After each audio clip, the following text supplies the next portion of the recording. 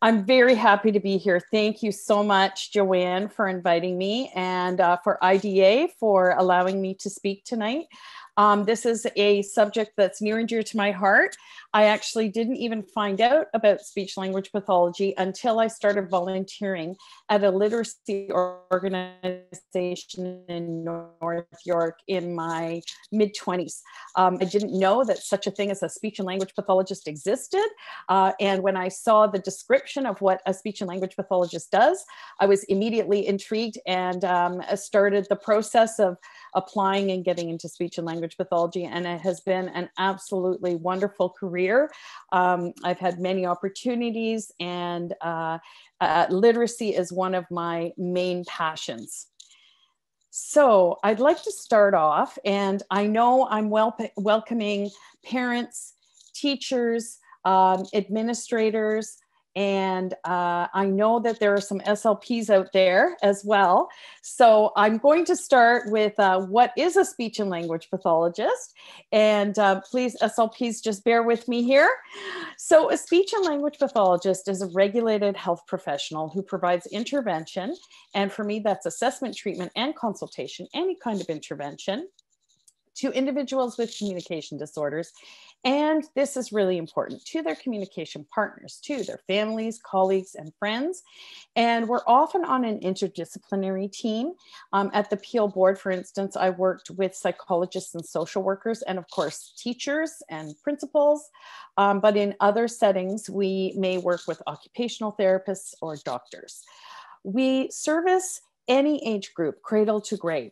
And so in the cradle category, we have SLPs who actually work at neonatal intensive care units, helping families to learn how to communicate best with their really little one, and how to encourage that communication. We all know that babies start communication by crying.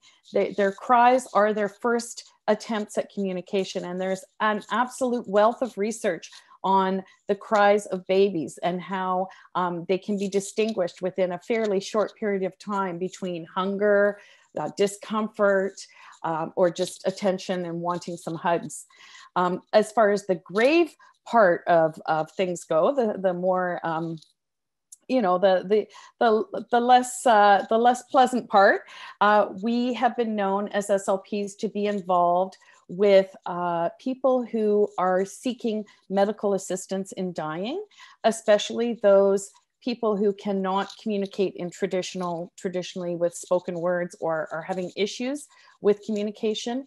And we are often or can be involved in that communication to ensure that it's clear, and that person can then make that request in a very clear way to their medical professionals and their families and so on. So we really span the lifetime. And of course, I'm going to be talking mainly about children this evening, and children who are at school and struggling with reading and writing. And I've just spilled my water all over my desk. So I thought I was being smart by leaving the lid off. Not so smart.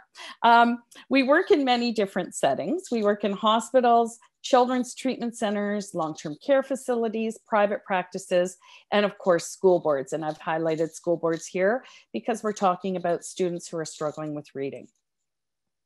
The qualifications that we need in order to practice are a master's degree in speech language pathology. It could be a master's of health science, a master of science, a master of arts. It just depends on which university you attended. And we must, in Ontario, be registered with the College of Audiologists and Speech Language Pathologists of Ontario, or as we so affectionately call it, CASLPO. And you'll find in our line of work, we have a ton of acronyms. So CASLPO is one of the ones we use all the time. A registered SLP will have a CASLPO registration number. Mine, for instance, is number 1982.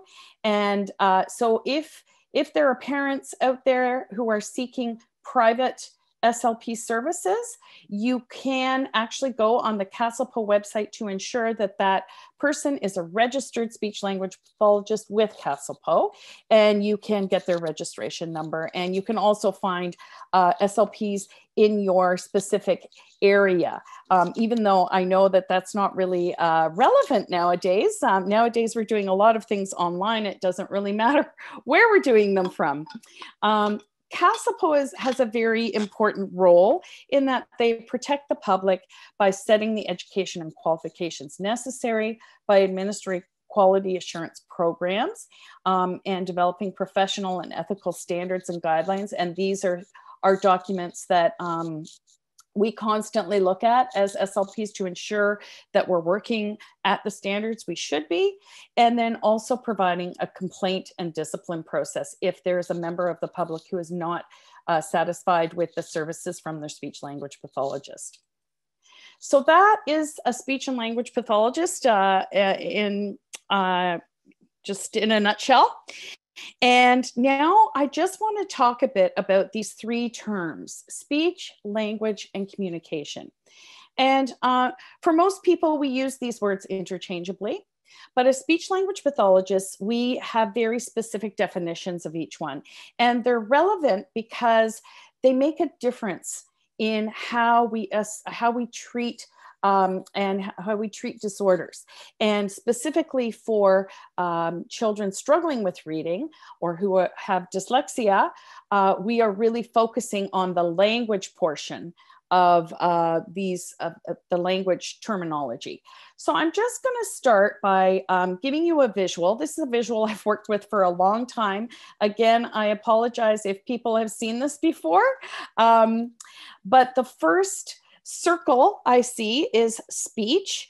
And usually at this time, I invite people to sort of comment and let me know what they perceive as what speech is. But because we have a very limited amount of time, and because of this platform, I'm just going to do it lecture style. So speech to a speech and language pathologist is really about the physical act of speaking. It's how you use your respiration, your phonation or your voicing, and your muscle movements or articulation in your lips, tongue, jaw, how you use those to actually produce spoken language. And so with speech, we have some subcategories. We look at articulation or pronunciation, and I'm sure we've all had experiences of children who are not able to be understood because they have a lot of articulation issues. There is a certain amount of normalcy around articulation in that many children start off not being able to pronounce things completely perfectly, and they then are able to eventually be able to pronounce all of the sounds in English. The other area that we look at under speech is fluency, and fluency has to do with the rate of your speech and with how smooth you can speak. So people who have issues with stuttering would be, again, someone that a speech and language pathologist would see, and that would, in our terminology, come under the speech umbrella.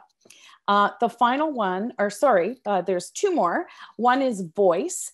And so if there are a lot of teachers out there, I'm sure you've had experiences where after a long day of teaching, having to actually project your voice quite a bit, you might have a sore throat or you might have a bit of a harsh voice. Some teachers may even experience laryngitis on a regular basis. Those kinds of voice issues are also things that fall under the speech umbrella, and also things that a speech and language pathologist would be able to help you with. And finally, there's a little bit of a lesser known area, which is resonance. And that is the amount of air that's coming out of our mouth when we speak or coming out of our nose when we speak. And we need both types of airflow. But typically the children who have resonance issues have some kind of medical diagnosis, such as cleft palate. So those are all the areas that we as speech language pathologists would consider under the speech umbrella. Now, when we look at the next circle, which encompasses speech, but has its own circle as well, that is language. And language, I'm going to very simplistically put into 3 dyads. I'm saying simplistically because there's a lot more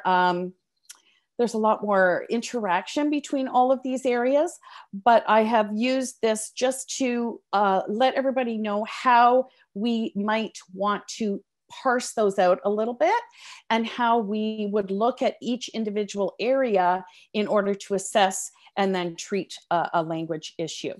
So the 3 dyads are firstly receptive and expressive. Receptive language is basically what it sounds like. It's receiving and processing and understanding language that is coming at you from your environment. So it's really about the understanding. It does not, testing for this is best if you do not require a child to actually say anything, because we really want to get that idea of what are they understanding without having to speak. So often a lot of our tests in this area are pictures, a choice of pictures. We say a word or a phrase or a sentence, and the child has to choose the correct picture so we can get some idea of whether they're understanding. The other part to that dyad, so we've got receptive or understanding. The other part to that dyad is expressive language. And that's the actual ability to use the language. Usually receptive language is much higher than expressive language. And so usually a child knows a lot more than they're actually saying, but eventually they start to use words, phrases, and sentences. And so receptive and expressive are 2 areas that we want to look at as speech language pathologists and try to parse out. Is the problem more understanding? Is it more expression? Is it a combination of the 2? What's going on with that? The other dyad that we look at is oral language versus written language. And we're going to be talking a lot about that today. So oral language is spoken language. And we're looking at how well the child can understand spoken language and use spoken language, both of those receptive and expressive. Written language is actually the mode of communication. So we can have a mode of communication orally, or we can have a mode of communication in written form. So in speech language pathology, that means it could refer to reading or to writing. It's about the mode of the communication. Is it oral or is it in a written form? So that's the second dyad that we look at. And the third dyad, we've done is vocabulary and grammar. So children typically start by using words, and those words are usually nouns, verbs, and eventually adjectives and adverbs. But those single words can often say a lot for a young child. However, eventually a child has to put those words into sentences.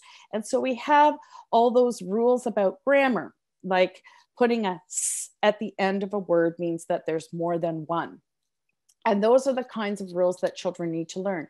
Now, again, we're looking at vocabulary and grammar, both receptively and expressively, in oral form and in written form. So you can see how all of these things, we're looking at each one, and they all connect. So we really want to get a sense of what's going on with that child's language in separate areas, but then we have to come up with a holistic picture of what's going on with that child. And we'll be talking a lot more about this language area as we talk about the links between oral language and literacy. The final area is communication. And you can see communication encompasses language and speech. Really, why do we have language and speech? It's to communicate. But this green circle in communication is really talking about a lot of the nonverbal or pre-linguistic communication attempts that children make or babies make. So we've already talked about crying. Other nonverbal forms of communication are facial expression, gesture, Intonation. Intonation is a great way for a child to communicate. They can say the same word in different ways and mean different things. So for instance, a young child could say, Dada, and that means, oh, Dada, are you there? Or they could say, Dada, and that means, Dada, I'm not happy with you. I don't want you around. So you can see how these nonverbal forms of communication are really enhancing and a part of it's the big picture, and it includes language and speech. Oh, I don't know what happened there. It disappeared on me. Okay, so I hope that gives some kind of background as far as what we think of as speech, language, and communication. I just want to pause here for a second and give you a more specific example, because it's really relevant to our next few slides, of the difference between an articulation or speech difficulty versus an oral expressive language difficulty. And these two often, you know, we might hear about a child who's not speaking well. But as speech language pathologists, we really want to know, is that because they can't pronounce the sounds well, they can't articulate well, or is it because they in their brain, they just don't have that vocabulary or that grammar structure, and they're not able to express themselves well with language? So just an example of the difference between an articulation or a speech difficulty and a language difficulty would be a child who's maybe trying to say, I'm going to the store. And a child with a speech difficulty might say, I'm going to the store. Okay, so they're not pronouncing their sounds well. They're having issues and they may be difficult to understand. A child with a language, an oral expressive language issue, who would be saying the same sentence in this way: me go there. So they might be able to pronounce their sounds perfectly and everybody can understand what they're saying, but they're not using specific vocabulary like store. They're not using grammatical structures like pronouns I and am, going.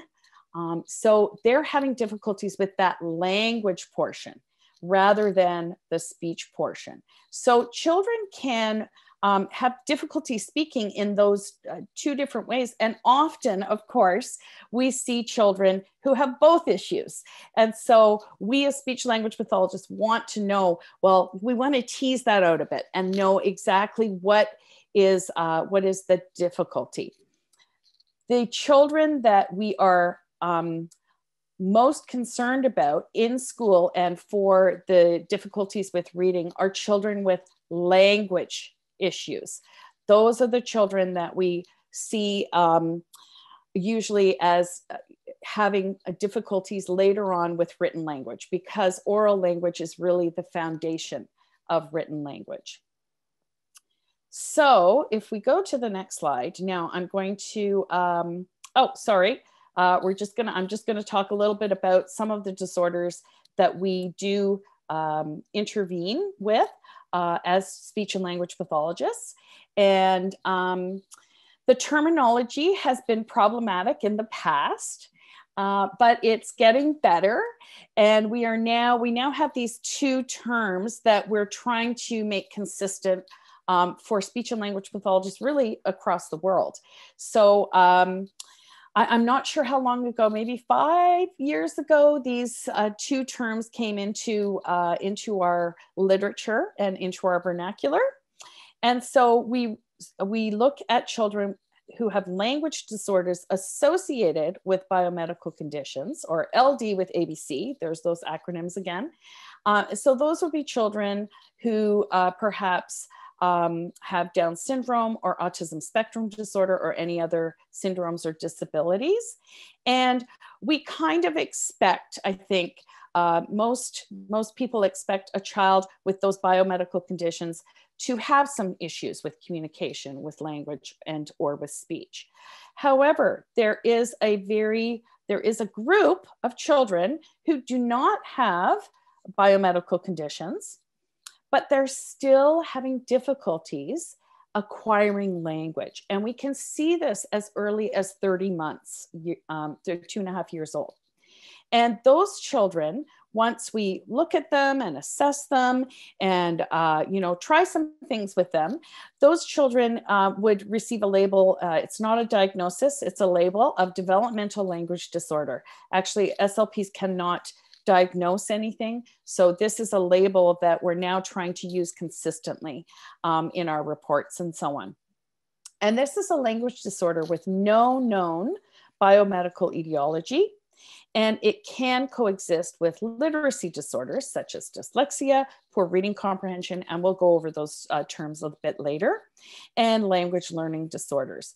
In fact, some authors have posited that these latter disorders, like language learning issues, dyslexia, and reading comprehension, are often the consequence of a developmental language disorder that perhaps started way before school did, and it can have impacts on academic achievement.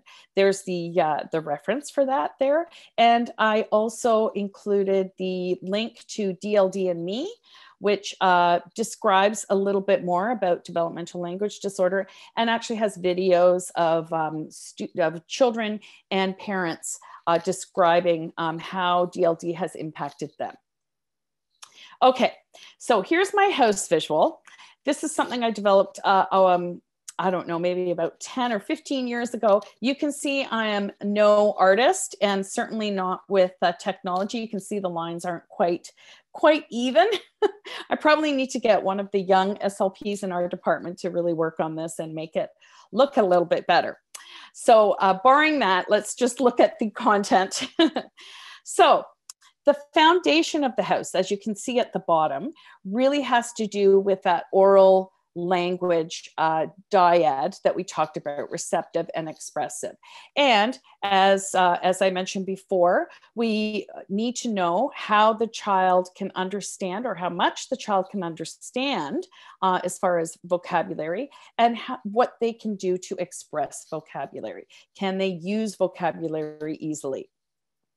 The other thing we have to look at in this foundational area is how well the child can understand grammatical components like that s at the end of words to denote plural, and how well they are using those grammatical components in their own language. And finally, this is the dyad I talked about, but there is another layer to this, and that is narrative skills. And these are more about understanding and being able to tell stories, to retell stories, or to even retell events that have happened to them during the day. And are they able to do that? Are they able to understand those? And are they able to use language in order to tell you a story as well? So these are all the foundational skills that we need in order to do higher level language skills. And these, we often see children, as I said, as young as 30 months to be able to see how they're doing with all of these skills. And are they acquiring language in a developmentally appropriate way, or are they struggling with developing language? So that's sort of the foundation. And now we're going to look, actually, we're going to go right up to the roof and look under the roof. And these are, I guess I put them under the roof because more top-down skills, they really require a lot more awareness. And these three skills are phonological awareness, phonics, and orthographic rule knowledge and application. I'll go over those in a bit more detail. Phonological awareness is the ability to hear a word and understand it. So a word like cat, and then figure out that it's actually made up of three sounds. It is not actually really made up of three sounds. When we see cat on a spectrogram, for instance, it comes out as one big blob. There's not a k or an a or a t.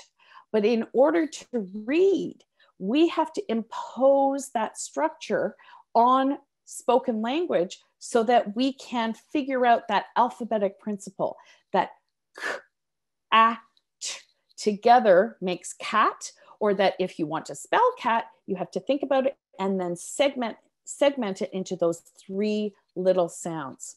So phonological awareness is first of all, it's one of the best predictors of good reading skills. We can test phonological awareness.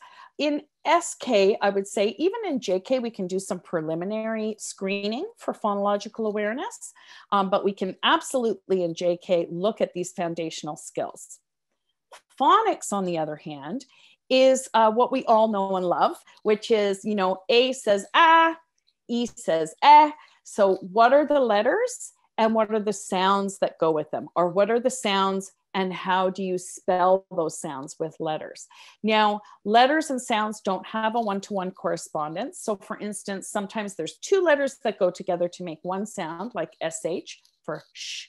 Or sometimes there's one letter that can make more than one sound. For instance, C could say k or s, depending on the environment that it's in.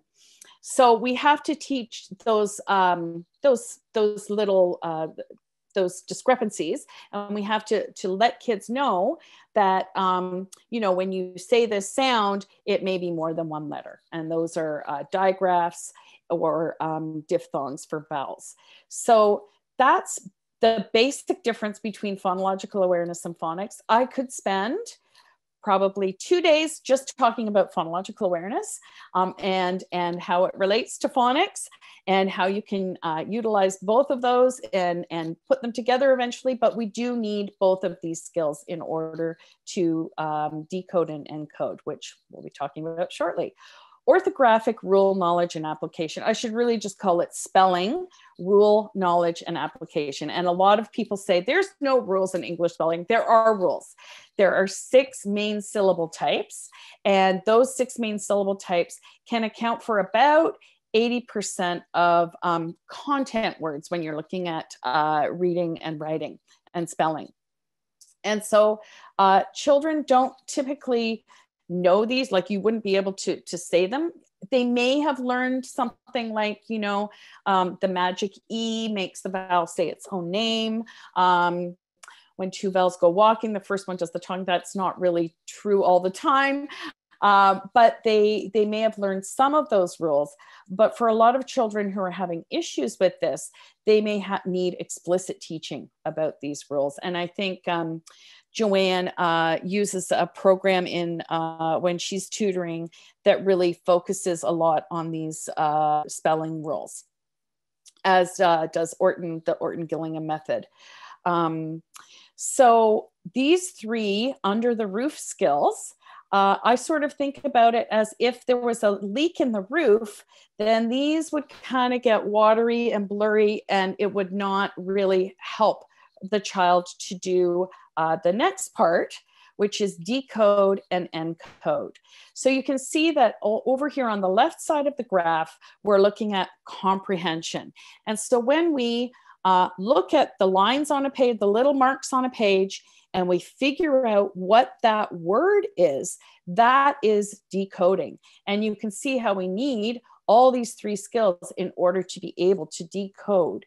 Not only do we have to be able to decode, but we have to be able to do it fluently, which means accurately and speedily.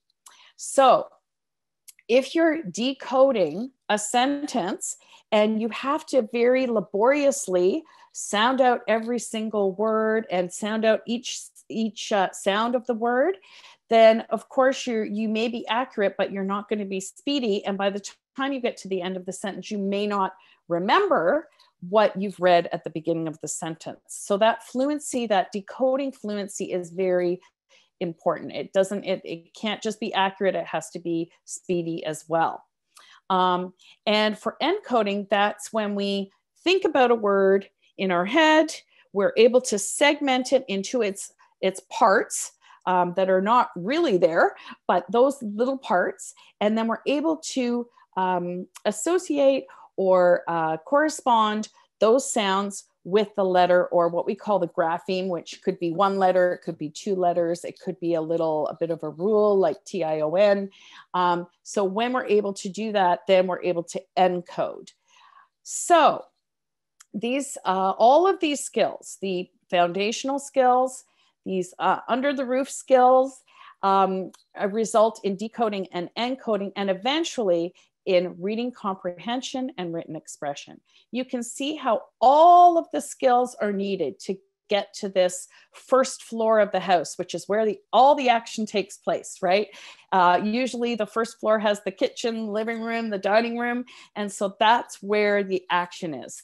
And so that's what we're really trying to have students do, is to comprehend what they've read, because eventually they're going to be reading things in order to learn. In the early school years, hopefully they're learning to read, but eventually they're going to be reading to learn. So that is the house visual. And I hope that's given some kind of background or basis for when we talk about children who are struggling to read. I'm just going to compare this visual, the house visual, with the reading rope, which some of you may be familiar with. This reading rope, sorry, I'm just going to take a sip.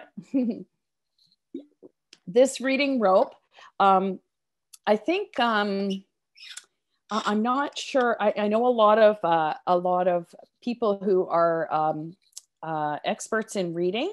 They use this to sort of describe the complexity of reading. So you can see that the rope is made up of, two smaller ropes, which are then made up of individual strands. The language comprehension portion, which includes background knowledge, vocabulary, language structures, and verbal reasoning and literacy knowledge. You can see their vocabulary we've talked about language structures, grammar. That is actually the same thing as this foundation. And so, so you can see that the reading rope and the visual that I have here is very similar. The word recognition portion is really the top part, the under the roof part of the house. So as you can see, the reading rope talks about phonological awareness as well, decoding, which we talked about as well. And now the sight recognition is very interesting. We do need to learn words, just by visually memorizing them.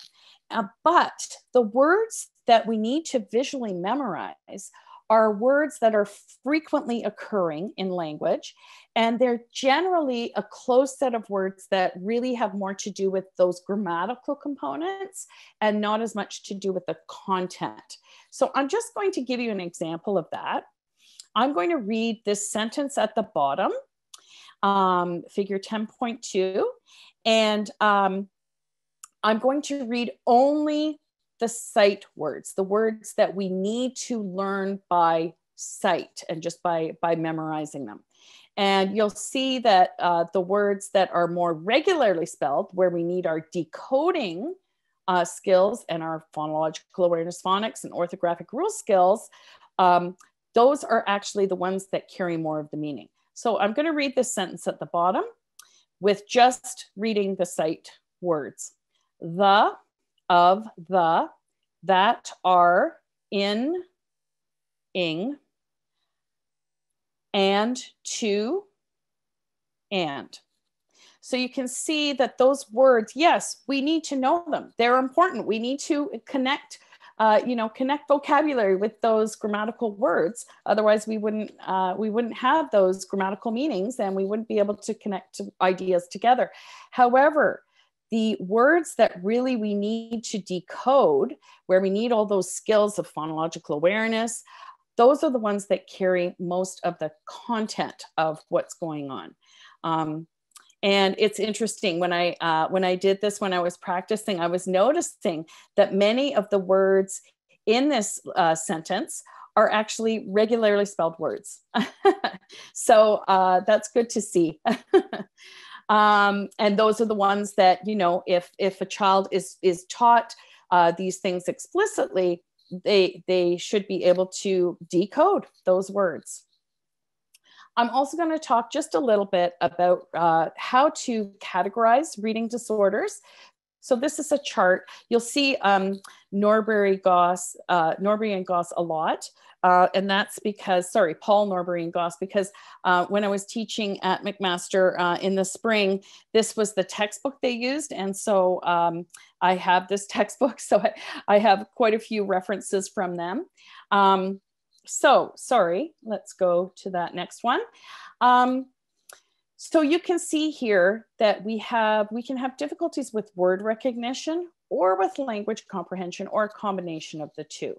If we look back at the house, the word recognition part is this decoding and encoding, which is reliant on the under the roof skills. And the language comprehension portion is this portion down here, the foundation of the house, all of the oral language skills. So if we go to this chart again and we look at children who have good language comprehension, so they're right from the start, they were understanding what was said to them, and they continued to learn. And once they got to kindergarten, they were understanding what the teacher was saying, they were putting ideas together. All of that is really good. And then once they start into learning how to read, they are also able to use their phonological awareness, phonics, and orthographic rule knowledge in order to decode, in order to recognize those words. They're going to be right over here. The good is this blue area over here, typical reading skills. So, we're not so worried about those children. And those children generally, the children who have both of, all of these great skills, they are likely going to read no matter what kind of instruction you give them. They are going to somehow implicitly understand, this is how this works. I look at this word and I figure out the sounds, and then I put the sounds together and I can read the word. And they're not doing that consciously, but they have somehow gleaned those rules and all of those things. However, there are children who are not going to be able to do that and need very explicit and specific type of instruction in order to help them. So let's look at a child that has good word recognition skills, but poor language comprehension skills. So good word recognition and poor language comprehension is one of the green areas over here on the right-hand side, which is called specific comprehension deficit. These are the kids who can decode almost anything. They can probably, a lot of them can decode above their age level. So you put a grade 2 or a grade 3 text in front of them, and they're in kindergarten, and they're able to decode that text. They're able to say all of the words. However, once they finished reading or decoding, they do not understand what they have read. We often, so we call these, a lot of times these children are labeled as hyperlexic. And we see this sometimes with children who have been diagnosed with autism spectrum disorder, who are able to have somehow figured out all those rules and are able to do that, but they're not understanding what they've read. So they're having problems with that foundational part of the house. They may not be able to understand the vocabulary, grammar, or stories that they read. And when they're read to, they still don't understand. So they can read it, they can decode it, but they're not understanding. However, those children who have good language comprehension skills and poor word recognition skills, those are the ones that are typically labeled with the term dyslexia. And those are the kids that, if we go back to our house drawing, are actually doing okay with language. They're developing language well. And we don't see anything going on with them in preschool. However, once they get to school and they start to, they're starting to, all their peers are starting to read, they're really struggling with decoding. And often we find that those children are having difficulties with these under the roof skills, phonological awareness, phonics, and orthographic rule knowledge. And those are the ones that are typically labeled with the term dyslexia. Now, what about the poor kids who have poor word recognition and also poor language comprehension. Well, those are a lot of the children that we as speech language pathologists in the education system, we would see those children because they are quite severe. So again, if we go back to the visual of the house, they have problems both in the foundation skills and in the under the roof skills. And those kids really do show up usually a little bit sooner, sometimes in grade 1 or 2. Those are the children that would come to us, or even in kindergarten. But the thing about that is we could probably have noticed that as speech language pathologists before they even got to school. We would have noticed that there were issues with that child acquiring language. And we could have maybe identified a group of children that were at risk for any one of these 3 areas. So that's what we really want to do. We want to try and get these children at a very young age so we can do as much prevention as we can, or at least decrease the severity of the disorder, of the reading disorder. So I just wanted to talk a little bit about another article that I looked at. And although I knew this information clinically, it's always good to have some references.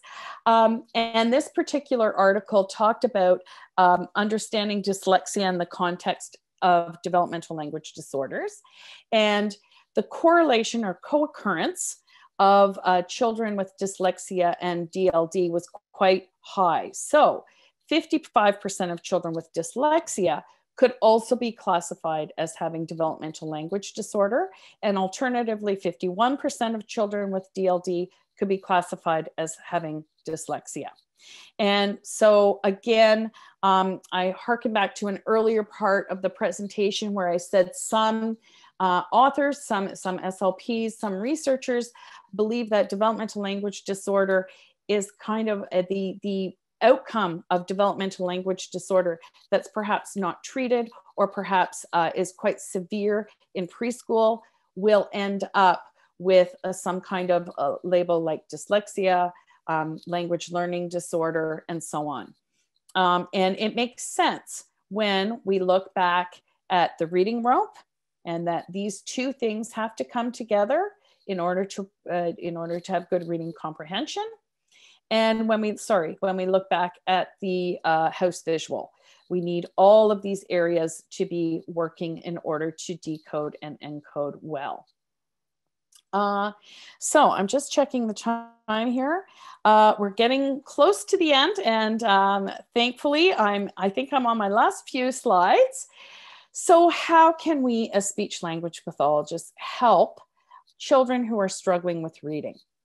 Well, I believe we can help them in all 3 tiers. So if some of you aren't familiar with the tier system, it's basically like a pyramid, with the bottom being sort of the largest part, and really that is describing intervention that's good for every child. The middle part is tier 2, and that's a type of intervention that's good for some children. And the top part, the very top part of the pyramid, is much smaller, and it's really describing intervention that is good for a few children. So what can we as SLPs provide as far as those 3 tiers are concerned? So tier 1, often referred to as a good for all.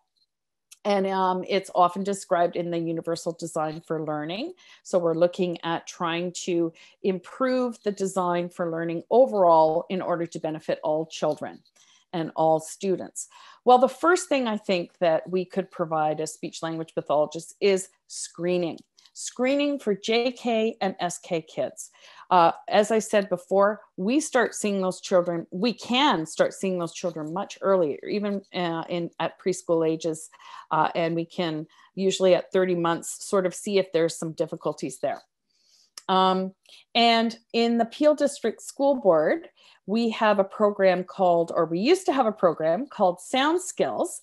And I just want to say that I think every educational SLP I've ever spoken to has developed, or their department has developed, some kind of screening tool or intervention tool for these preschool for these JK and SK kids, in order to improve their phonological awareness and hopefully prevent some later difficulties. So screening, I think, is one of the areas that we can really help with. Unfortunately, we used to do screenings in JK and SK. However, we just don't have the staff at this point, and we are not able to do as much screening as we would like. So it would be great if we could screen every child that enters school. The other thing we can do in that tier 1, the bottom of the pyramid, is to coach and team teach with the caregivers, early childhood educators, and of course teachers. And we actually do this quite often. At the Peel Board anyways, we can often go into a kindergarten classroom without necessarily having a specific referral for a specific child, and talk to the teacher, observe the class, maybe do an activity to model some of the ways that we can improve that oral language foundation, and also teach some phonological awareness skills, and phonics, and eventually phonics and orthographic rules as well. And finally, the way I think an SLP could be helpful in that tier 1 is to consult to school boards and curriculum developers. I mean, why don't we have this as part of the curriculum so that every child benefits from these types of instructions? And I'm happy to say, I think my boss is here tonight. Hi, Dawn. I'm happy to say that I just started this job in September, but already I have been asked to join the curriculum sort of department of our board in order to talk about how speech language pathology can help with curriculum. So I'm very happy to be able to do that. And what we would focus on in terms of reading is oral language development and phonological awareness development. If we focus on that prevention in preschool and kindergarten, perhaps we'll decrease the number of children that need help later on. Tier 2, what I think SLPs can do in this area, this is the sort of the good for some area. So it's the second part, the second part of the pyramid, is maybe some more specific evaluations to really weed out those children who are having difficulties with oral language and pre-literacy skills, and then group those students together to maybe provide some group instruction. And what we have at the Peel Board, and again, I want to reiterate that I believe almost every board in Ontario, the speech language pathologists in that board have come together to develop some kind of intervention for children who are having difficulties with oral language and phonological awareness. But in the Peel Board, we have what's called Links to Literacy. And we've just, I think in the past year or two, developed another one called Foundations to Links.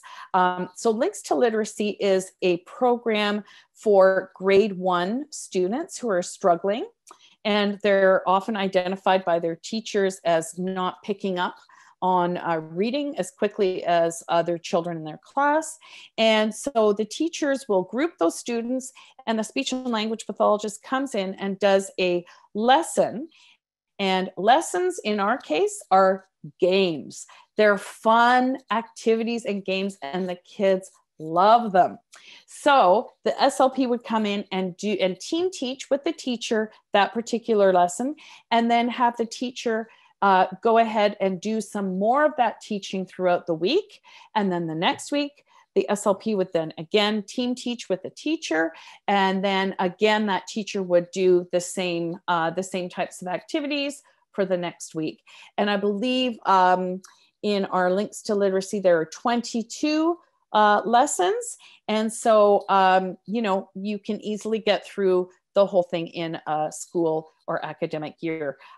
So a few SLPs who were very, very instrumental in developing that program. And now, of course, all of the SLPs in the department have access to that and can provide it to their grade 1 teachers. The foundations to links, it's funny, the links to literacy was developed, and then it was realized, oh, well, some of these kids need something even a little bit more basic than the links to literacy. So why don't we develop a program for them as well? And despite the fact that these 2 programs are made for grade 1 students, they can be used all the way up to grade 3 because they really teach those foundational skills and those under the roof skills. Finally, tier 3, this is the area that SLPs generally work. These are the students that SLPs generally work with at the schools. And these are the students who are really struggling. They're struggling with oral language. They're struggling with the phonological awareness. They're struggling with decoding. And those are usually, it's pretty obvious that they're having issues. And so they usually get referred to us as an individual student. And we generally then would do an assessment and then provide some suggestions and resources in order for them to benefit. And so we really, with these children, would have to look at very specific areas of difficulty and then come up with a holistic plan for them. We might use a more individualized program for reading remediation with these children, like direct instruction. Language Live is a web-based program for older children, grades 6 to 12. And I've had students use that in actually, interestingly enough, in classes where the students, it's a contained class where students all have concomitant mental health disorders. And so it's very interesting to see that connection as well between mental health, social emotional learning and well-being, and difficulties with language, including reading. And of course, in this tier 3 area, we would also provide education, coaching, and training for the school and the home teams. So I think that is it. Oh, I just have a slide here on how to access an SLP. And I think if some of you are reading the earlier version of the handouts, this first point is not on there. So sorry, I added this when I realized I didn't put anything in about preschool services. If your child is preschool age, you can refer to your local preschool speech and language service. And those PSL services are usually a part of your children's treatment center, like Erin Oak Kids, Kids Ability, I know out in the Guelph area, or sometimes they're operating more independently, like Early Words in Hamilton. I've just provided there the link to the specific, where you can find specific PSL services in your community. So that's a ministry website. If your child is in school, you would first of all talk to your child's teacher or ECE, early childhood education, or principal. I recommend starting with the teacher and asking if the child can be referred to an SLP in the school. Most schools in Ontario have access to a speech and language pathologist. It depends on which region you're in, how much of a caseload that SLP has. So for instance, at the Peel Board, when I first started in 2004, I had 7 schools to serve. So that meant that I wasn't able to do direct therapy on a regular basis with all the students who required the services, but I was able to provide assessment and consultation and some of the tier 1 services that I talked about before. You can also look for a private speech and language pathologist, and as I mentioned before, you can get a list of those through CastlePo. And if you are wanting to advocate for more SLP services, there is an association called the Ontario Association of Families of Children with Communication Disorders. It's quite the long acronym, OAFCCD, and that is their main focus and their main function. And of course, you can talk to your trustee or your MPP if you so desire. And I think that is it. I am ready for any questions. And oh, we only have 1 minute. I just saw it turned 8:30, but I'm here. I'd be happy to answer any questions, and I'll stay as long as there are questions. Thank you. Thank you so much, Corina. We have had so many questions and many chat entries. We really appreciate everyone's participation. There was a lot of interest. You have shared really important information, and I think you've inspired a lot of people. Thank you so very much. So, very welcome. We're going to have a period of 10 minutes of questions, and then I'll wrap up with some information about other upcoming webinars. All right? Right. So Veronica, if you'd like to chime in, we'll begin with questions. Perfect. Corina, there were a number of questions in regards to the LINKS program. Yes. One specifically, can SLPs purchase the LINKS program from the PDSB? Are these lessons available to share with other educators or boards? And are they available widely? So not yet, but we're looking into that. We did actually, at one point, the Sound Skills, the other program I was talking about, we did actually sell that to other school boards. And we have had interest in the Links to Literacy program. And so right now we kind of have one SLP in particular, Sylvia Cutmore, she's just amazing, who sort of makes sure that everybody has the LINKS kits, and she is actually creating those LINKS kits or having volunteers come in and help her create them. But we would love to have them more readily available, but we have to look into how to develop those kits more easily, more effectively, and then how to actually sell them.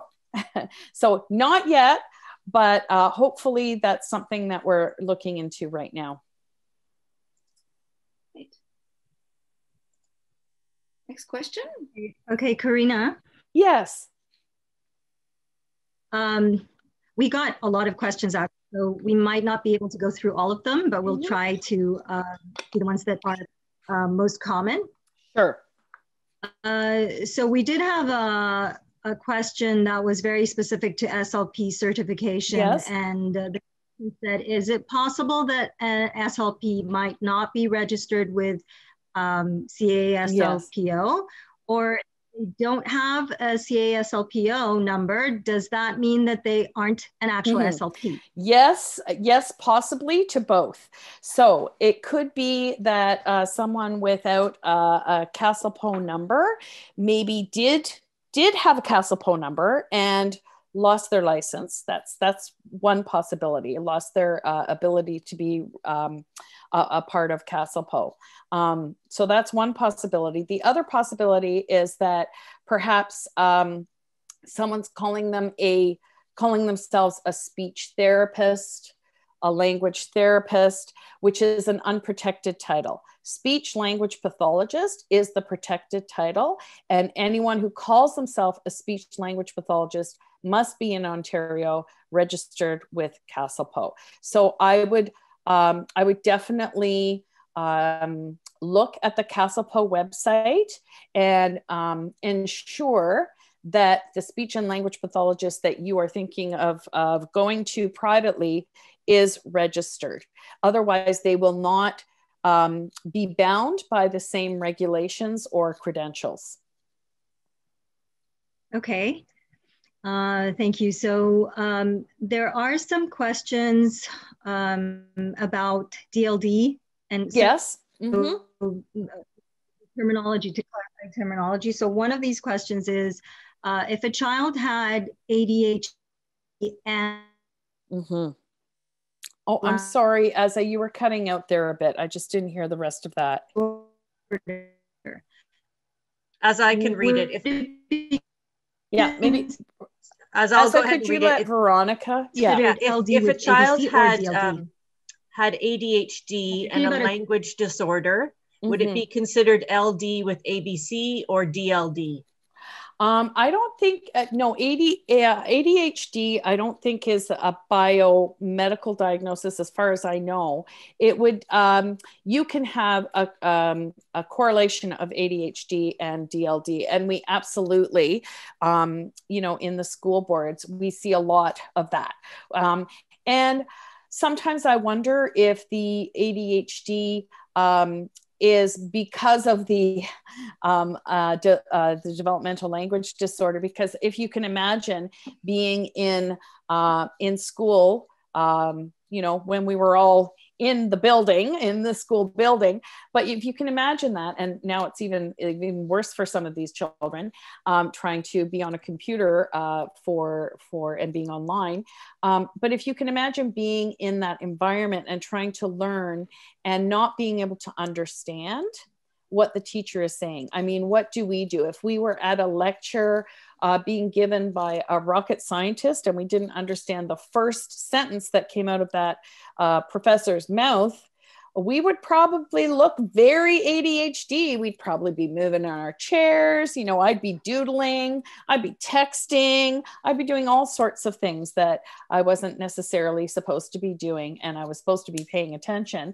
But if I'm not understanding, why should I be paying attention? So, not that we would ever say as speech language pathologists, no, this child doesn't have ADHD. Of course, we can't do that. We can't diagnose. However, we do see that correlation quite a bit. And sometimes I think part of that, at least, is due to the fact that the child has a developmental language disorder. I don't know if Dr. Lisa Archibald is on at this point, but she would know whether ADHD is considered a biomedical condition, or I don't think it is. I think we're really talking more about things like autism and Down syndrome. But she might be able to chat and chime in on that. Great. I'll keep an eye out and see if there's any comments about that. Great. Another question that we have are, what are some classroom-based supports for kids who struggle with comprehension? Yeah, so I mean, some very, very basic sort of broad suggestions might be to ensure that you are, when you're teaching, you're using lots of modes like visuals and auditory signal, but they're also getting some visuals at the same time, that you chunk the information, that you speak slowly, that you ensure that especially the child of concern has understood, by perhaps spending some time with them afterwards and seeing if they have, asking some questions to see if they have understood what you've said. So those are some very broad, general suggestions that we might make. And then we would look at the specific areas that child is struggling with and give more specific ideas and suggestions. Great. Just going back to your last answer, Lisa did respond and said your response was accurate. So. Oh, yay. Thanks, Lisa. Thank you. It's good to know. Yeah. Perfect. Another question we have, sorry, I'm just going through them. There are so many great questions. Can you recommend any screening tools that are commercially available? Screening tools as far as phonological awareness. So I'm really more familiar with the screening tools that we used at the Peel board. I think Joanne, you probably know some of these. And probably if you start saying them, I'll be like, oh yeah, I know that one, but I can't think of anything off the top of my head. One that's popular lately is Dr. Kilpatrick's PAST. Oh, yes. Yeah, it's free. He has it on his website, Phonological Awareness Screening Tool. Yeah. It's not the be all and end all. He likes the CTOP as well. The CTOP is it's really a longer test. It's not really a screener, but the one that I use all the time, and it's very quick. It's called the Test of Auditory Analysis Skills by Rosner. It's very old, but it works. It wouldn't be something that I would necessarily think that a kindergarten child would be, it wouldn't be appropriate necessarily for a kindergarten child, but for a grade 1 child, I would feel comfortable giving it to a grade 1 child. For a kindergarten child, you really need to see, can they, segment words into syllables? Can they clap out the syllables of words? Can they produce rhyming words? Can they recognize rhyming words? Those would be some of the things you would want to do. There is a kit or a book that I use a lot. It's basically just drills, and it's called Phonological Awareness Chipper Chat. It has in the back of it, it has screening tools for each very minute part of phonological awareness. And so you can go through that screening tool and just say, oh, okay, my child can do the syllable clapping, can segment syllables, can blend syllables. But once we get to phonemes or sounds, they are not able to segment the sounds like in k, at, for instance. And they're having problems with the beginning sounds or the end sounds or the middle sounds. So that's another one that I have used in the past. But I tend to do the Rosner screener. It has 13 items, so it's quick and fairly easy. And I think Dr. Kilpatrick also uses similar types of types of activities, right? He based his on the Rosner and another one. Yeah. But Asa and Veronica, help me out. Don't we have some screening tools on the IDA Ontario website? Many, don't we? Yes. Mm. Okay. So, and Nadine Gabb's screening tool is highly regarded, as well as the Dibbles, mm-hmm. Right? Okay, so we have some sharing from Artie Shaw. I will try to share it in the chat. Okay, she has a screening tool as well. Okay, wonderful. Do we have more questions, ladies? There's another one here about if you could speak to the difference between orthographic rules and orthographic mapping. Oh, I don't know what that difference is. So orthographic rules are, as I said, those 6 basic syllable types. And I mean, orthographic mapping, it sounds like maybe that is being able to understand what those rules are and map them onto written language. So either by knowing that, when you put an E at the end of a consonant vowel consonant, that will make the vowel say its own name. So you're understanding that rule, but you're able to actually implement it. I'm not sure if I haven't heard the term orthographic mapping, so I'm not sure if that's it, but that would be my best guess. Okay. I can help out. Dr. Kilpatrick talks a lot about orthographic mapping. And you begin by learning to decode the word. You begin by reading it and saying it very, very frequently, a repeated exposure. And within a short period of time, if you're not a child with difficulties, that word becomes easily recognized and it becomes a sight word, right? Mm. So the definition of sight word lately has been any word that you can quickly recognize, be it a high frequency irregular word, or be it a word that follows the rules. Okay. Mm-hmm. So anyway, you can look up orthographic mapping with Kilpatrick and some other researchers. All right. Thanks. Great. Thanks, Joanne. Corina, this one's a little bit, it must come from a parent. So if we suspect dyslexia with our child based on the Paul, Norbury, and Ghost figure, what should our next steps be? Our child was born in 2014. So grade 1 then, or grade 2? Okay. So the first step would be to talk to the teacher and say, are you seeing the same struggles that we are at home, the struggle to read? My biggest recommendation in the meantime while you're looking, investigating other things, is to read to your child. So continue reading to your child.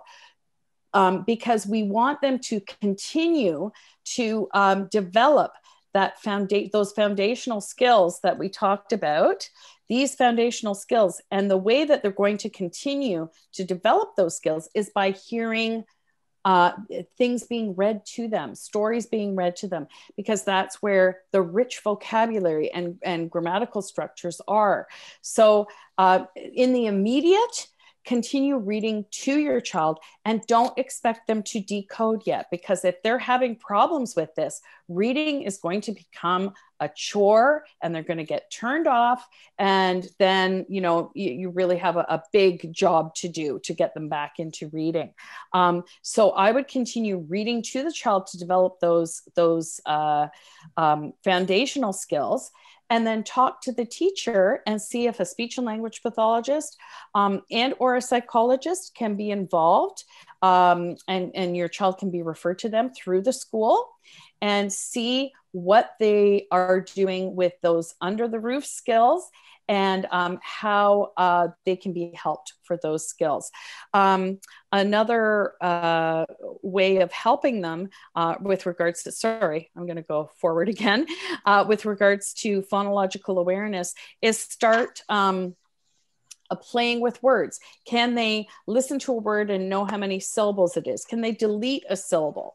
Can they recognize rhyming words? Maybe when you're reading to them now, grade 1 or grade 2, you might not be able to find too many, books that aren't babyish that have rhyming couplets. But if you leave off the second word of a rhyming, the second rhyming word of a rhyming couplet, can they fill it in? And so all of those types of games and activities, those would be great things to start with while you're possibly waiting for speech and language or psychology services to help with a child at school. But definitely talk to the teacher as well. And, you can always call the speech and language pathologist that's involved with your child's school. You can find out their name, call them and say, can you just give me some activities that I can do at home with my child, even though, you haven't seen them. We have tons of resources and we like to share them. Or we could share that with the teacher and the teacher can share them with the parent. Great. Thank you. Another one, would the tier 2 students fall in the severe range on standardized language tests? No, probably, SLPs would administer. Yeah. Probably more in the moderate range. And some of those tier 2 kids might just be struggling with the under the roof skills, the phonological awareness, phonics, and orthographic rules, and may not even show any weaknesses or areas of challenge in the oral language foundations at all. So that I would consider both of those as sort of mild to moderate oral language difficulties, and or the phonological awareness, phonics, and orthographic rule difficulties. They could have both or just one of those and still be considered struggling to learn how to read. Okay. Corina, it's 8:45, but we still have 117 people watching. Oh, that's wonderful. Thank you. Do you want to continue answering questions, or would you rather people email you? I am very happy to answer questions until whatever time. I'm happy for people to email me as well. I'm sorry, I don't think I gave my email out here, but I can certainly, I'm happy to share it. Joanne, I know you have it. Maybe you can share it through a communication with the participants. Okay, I can do that in the chat right now. Excellent. But in the meantime, Aza and Veronica, if you're able to continue, we'll continue with questions. Is that okay? Of course. Okay. I'm happy to stay. Yeah. So I don't know if my connection is still bad or not, but let me try one question. It sounds better now, Aza. Thank you. Just let me know if it breaks up again.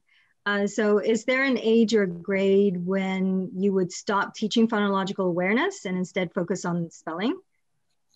No, because phonological awareness is a part of decoding and encoding. And I've seen teenagers. I saw a 15-year-old who, and I assessed her, and she, I don't know how she was actually reading, but I think she was using mainly her visual memory to read, but that meant she had to skip over a lot of words that she really didn't know how to decode. And she really had very poor phonological awareness skills. And I suggested phonological awareness skills to her. Now, at that time, I wasn't aware of Language Live, which is that computer web-based program that's really targeted for children who are older and who may have higher level vocabulary, but really don't have those decoding skills or those phonological awareness, phonics and orthographic rule skills. And that's what I would have recommended if I had known about it at that time. I don't even think it was available at that time, but I did recommend phonological awareness skills for her, because you cannot decode a new word without having phonological awareness skills. It's part of how English works. Yeah, so even though it's an early skill, you're saying that sometimes we need to go back and take children back to that. Well, it's not even taking them back. It's giving them the tools that they need in order to decode a new word. If you're not able to hear a word and segment its sounds, which is not, it seems like it's such an easy thing to do to us because we're readers, right? And we've done this for many, many, many years. But I mean, if I said a sentence in another language, it would be much harder for you to know how many syllables, what are the sounds, how do we segment those sounds? And if you think about children, that's the same issue they're having, the children who have these difficulties with phonological awareness. So it's not even going back, it's just a basic skill that you need in order to decode and encode. There is another question here about if you have any thoughts about auditory processing assessments versus speech assessments. Right. So central auditory processing disorder, it's been a little controversial, both for speech language pathologists and audiologists. And I think a lot of audiologists and speech language pathologists kind of feel that central auditory processing disorder and some of these things that we've been talking about today, difficulties with oral language comprehension and phonological awareness, those are actually almost the same thing with two different labels. And so I'm not saying that that's the case, but that's sort of what the controversy has been about. So it would be interesting to see, I mean, if your child has been diagnosed with CAPD and is benefiting perhaps from a sound field system in their classroom, that is wonderful. But I would always want to know, what are their phonological awareness skills like? Do they have issues with phonological awareness? And I don't even know if it's as well as the CAPD or as part of the CAPD. It seems like those two things are maybe synchronous in some ways. Okay, one last question. Sure. Okay, so are screeners for articulation or language or both? Screening tools, we have screening tools for everything. So we could have it for articulation, we could have it for language, we can have it for phonological awareness. So we have screeners, for instance, the one I use for, it's called the preschool language scales, and it's like it's a two-page screener. It actually comes on a pad of paper. You can just rip it off and you can do that screener very quickly and easily. And that is for oral language skills. But we have screeners for phonological awareness and we have screeners for speech, but often for speech, especially for articulation, we would just listen to a child speaking and try and, determine, okay, what are their errors? And, once you've been doing this for a while, you can hear them pretty clearly. So often we don't even do a screening, we just take a speech sample. And similarly, we often take a language sample to see if children have those skills of oral language expression. Do they have the grammatical components? Are they using a lot of empty words? And is that because they have a word retrieval difficulty? So we're sort of looking at sort of big picture things like a language sample or speech sample. And then if we suspect that, oh, there's more going on here, that's when we might start doing some standardized testing. All right. Thank you so much, Corina. You're and so thank welcome. you, Aza. Thank you, Veronica. We really appreciated your input and your help. So, Corina, what a wealth of information you